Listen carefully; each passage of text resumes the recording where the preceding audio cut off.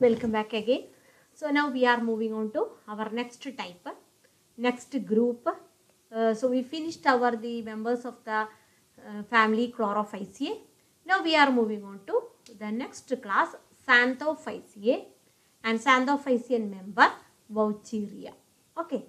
So the type Vaucheria belongs to xanthophyceae, heterosiphonates and Vaucheriaceae. Okay. So where you can see Vaucheria, this species is usually occurring in damp soils or fresh water. Okay. And thallus of this species contains green cylindrical or tubular structures. Thallus is green cylindrical and tubular, and they are attached to substratum by a holdfast called as haptera or rhizoids. So rhizoids or haptera are the structures. So like this, I will draw the diagram. So look upon here. So these rhizoids. So this it is like this. Its filament is like this, highly branched, and the basal portion you can see structure like this, and this is known as what? Our haptera. Okay, this is the haptera or colorless rhizoids. Understood? And aerial filaments are irregular. This is a irregular branching. Okay, so this is an identifying feature of this member Vaucheria, an irregularly branched structure and basal attached by substratum by holdfast. Okay, so this is the cell of this Vaucheria, protoplasm with numerous nuclei present. So the numerous nuclei is present, though this condition is known as xenocytic. Question may be usually asked, what is xenocytic condition? Having cell with a numerous nuclei. Okay, and filaments are non-septate, no septa, freely occurring filaments. You know what is septa? So if it is a filament having a structure like this, separations, this is what septate. But here in Vaucheria, the filament is like this, free, but with what? But with numerous nuclei. This is the condition of numerous nuclei. So what is this condition called? Xenocytic condition. Understood? Okay. So entire length of the thallus, that is xenocytic. Full branch is xenocytic. And this thallus is also known as siphonaceous. The term you can see here. This thallus is also known as siphonaceous in nature. See,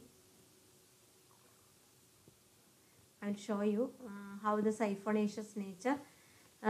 This is a siphonaceous condition. Siphons are present. What is siphons? Long branches, irregular branches. Okay. Then cell wall is very thin and cellulose, and pectin, outer wall is pectin, containing a pigment. Pigments are, the typical pigment is xanthophyll.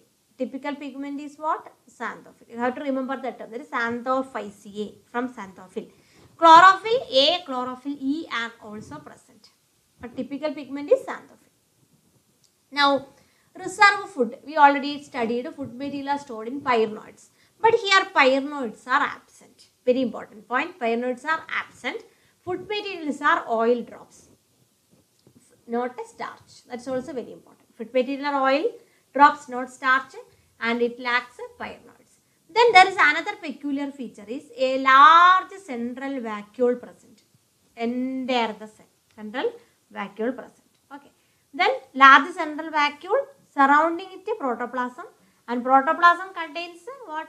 Chloroplast also. Okay. Now, this is a structure of this Vaucheria filament. See, this is what you can call it as branched siphons. Okay. Multinucleate. What is in the white color at the center? See, that is a vacuole, elongated structure, vacuole all over the filament. And apart, just outside this vacuole, what is in the dark color region is the numerous nuclei and chloroplast. Okay, this is central vacuole. See, a cross section like this. So at this cross section means when you cut open here, so you can see circular outline with a central vacuole, then surrounded by chromatophores, colored pigments, the cytoplasm and everything. Okay. Now reproduction. So reproduction is vegetative, asexual and sexual. What are the three types? Vegetative, asexual and sexual. Vegetative is by fragmentation. So breaking the entire thallus, break into small pieces by maybe injury or by insect bite, etc. Then separation, septum develops in the broken portions and they develop into new thallus. And second type is asexual reproduction. First one is zoospore. So asexual reproduction is by means of different methods. First method is zoospores. What is a zoospore? Zoospore, you know, that is a motile spore. We studied already. But there are some special cases here. Here zoospores are produced in an elongated structure and that structure is known as what? Zoosporangium. Zoospore produced in zoosporangium. Okay. And zoosporangium is developed by a club-shaped swellings. Now, large number of nuclei and chloroplast move into the zoosporangium. Okay. And inside zoosporangium, the vacuole of the zoosporangium that decreases, content become dense and round off. Okay. An elongated structure zoosporangium, large number of protoplasm forms, vacuoles reduces and contents modified and rounded off, and that become the spores. And there is one important event taking place. The nuclei move into peripheral side and chloroplast move into inner side. Clear? So from in the filament, nuclei move into peripheral side. See example, if it is the filament, imagine here there are chloroplast and here at the center there are nucleus. So what happens is, this nucleus, chloroplast move into here and this nucleus move into here, outside. Okay. Now, see, zoosporangia form at the end of branches. They are separated by septum. So at the tip of zoosporangium is produced, that is separated by septum, and entire protoplasm contracts to form a zoospore, oval zoospore.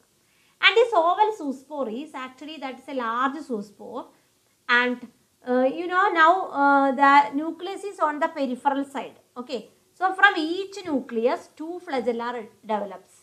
So a multiflagellate structure develops, and this multiflagellate structure or this kind of zoospore is known as compound zoospore or syn zoospore. I will show you the diagrams. Compound zoospore or syn zoospore. It's very important because it's a multiflagellate zoospore. So zoospores liberate out. I will show you the picture. It swims in water, undergo rust and attaches to substratum, secrete a wall. Then what happens is, reverse process takes place. Chromatophore move towards outside and nuclei move towards inside. Then tube-like structure develop and germination into new structure. This is the cell. What happens is, see, apical cell, the tip of the cell become zoosporangia, and the remaining part it is separated by a septum. Clear? Okay. Now what happens here is, nucleus move to this side and chromatophore move to center. Okay. Then at each nucleus, what happens? If it is a nucleus, two flagella. If it is a nucleus, two flagella. From each nucleus, two flagella develops. Okay. So likewise, large number of flagella develops. Now gelatinization, wall dissolves and this entire structure, this inside a complete protoplast contracted and form a zoospore. That zoospore is known as syn zoospore or compound zoospore because it is multiflagellate structure. It liberated out, and this is a structure, chromatophore at the center and nucleus at the periphery and flagellum formed. I hope you understood well. Okay. Now, so this is the developmental stages. This is the first filament, then separation, cross wall. This act as zoosporangium separated from remaining cell by cross wall. Then contents metamorphosed into zoospore. Zoospore liberate out, and what happens is, zoospores undergo rust. Its central vacuoles, chromatophore, everything become changed and germination into new filaments. Now next type is aplanospore. So first one is zoospore, second one is aplanospore. It is a non-motile spore produced in aplanosporangia. They are produced singly at the terminal end of the filament. Protoplasm of Aplanosporangium metamorphosed into multinucleate aplanospore. They are non-motile, so no flagella. This is the aplanosporangium, tip of the branch, separated from the remaining by septum. It become aplanospores, produce aplanospore, liberated and germinated into new filament. Now, next type is achainets. So, what is an achainets? Achainets are the branched filaments produces row of short segments. This is a branched filament. It produces segments like this, row of segments. Segments are multinucleate. All of them are multinucleate. They produce thick wall and act as a cyst. And the structure is hypnospore. So, segments act as a cyst or hypnospore. And at this stage, this look like an alga, namely Gongrosera. So, this is the case that the branches having number of segments. Segments are known as cyst. And this condition, this stages look like an alga. That name of the alga is Gongrosera. So, this is also known as Gongrosera stage. Question may be asked, what is Gongrosera stage? Chain of achainets formed look like an alga. Okay, it germinate. Now, next is reproduction. Reproduction is by Antheridia and Oogonia. Antheridia and Oogonia are produced in same filament or on side branches, and they are born on adjacent branches. This is the Antheridia and Oogonia side by side. So, that is known as what? Sexual reproduction. Okay. So, in sexual reproduction, what happens? Antheridia and Oogonia develops. Male part is Antheridia, female is Oogonia, and reproduction is oogamous. They are sex organs are sessile or stalked. This is the Oogonia and this is the Antheridia, formed side by side. Different position it may be on close to each other on the filament, or it may be on special side branches, or born on adjacent branches, or any way you can see. Now also on the other filament. Okay. See. This is the structure, different organization. This is Oogonium, this is Antheridium. In the same filament, side by side. Okay, here same filament, but two branches are there. This is also side by side. This is number of Oogonia and Antheridia in branches. Different types it may occur. Now, next is Antheridia. So, Antheridia are green in color. They are curved or they may be sometimes colorless. Numerous nuclei present. It produces spindle-shaped antherozoids. Spindle-shaped antherozoids. They are liberated by opening. They are spindle-shaped, they are pear-shaped, or you can have with unequal flagella. One flagella towards the front, that is tinsel flagella. Another flagella towards back, that is whiplash flagella. Now, Oogonia. Oogonium is by development start with accumulation of multinucleate cytoplasm in a particular region, and that region is known as Vanderplasm, accumulated protoplasm. Okay, so it is Oogonium is spherical with a small stalk. Okay, a beak-like structure also present at its apex. Protoplasm round off into egg or ovum. See, this is the Antheridia and Oogonia. I will show you. This is the Antheridial branch. How Oogonia develop? Near to Antheridial branch, number of protoplasm accumulate. That is Vanderplasm. That enlarged structure like this. Now it enlarges, and that is the Oogonium, and this is the Antheridium. Then tip separated by septum. Now this function as the Antheridium. Here also separated by septum. This function as the Oogonium. So this Antheridium bend down and touches the Oogonium. Clear? So Oogonia having a beak, a cocoa structure. And Antheridium touches here, dissolution takes place, wall dissolves. Number of antherozoids or sperm here discharges into this. It is like a discharging sperm. Okay. Fertilization takes place and zygote is developed. This is the structure. Now, fertilization that I already told you, beak of the Oogonium dissolves and sperms enter into it. Then after formation, it produces zygote formed, it forms a thick wall, that is oospore, and it undergoes germination. First division is meiotic division.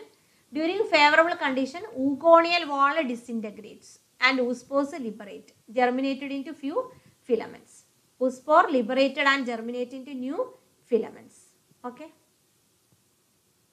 So this is a life cycle. This is the Vaucheria filament. From this, zoospore formation take place. Zoospores undergo rest, germination into Vaucheria filament. Another one, oogonia and antheridia. Fertilization, develop an oospore into new Vaucheria. So this is the life cycle of Vaucheria. So Vaucheria is very important, belongs to xanthophyceae, yellow green algae, pigment xanthophyll, siphonaceous thallus, cenocytic multinucleate with chromatophores. Then reproduction asexual is by zoospore. Zoospore is zin zoospore or compound because multiflagellated structure. And sexual reproduction is oogamous, antheridia and oogonia. Same filament or on branches or on different. Antheridia produces anthrozoids. Then oogonia produces egg or ovum. Antheridia bent and touches oogonia. Oogonia having a beak. Then anthrozoids liberated inside this. Then oogonia, fertilization take place, develop into zygote that produces a thick walled oospore. Then it germinates, meiotic division take place and new filaments are produced. That's all about Vaucheria. Belongs to the class xanthophyceae. You have to remember this. Only one member you have to study coming under xanthophyceae. Okay. I hope you understood well. Thank you.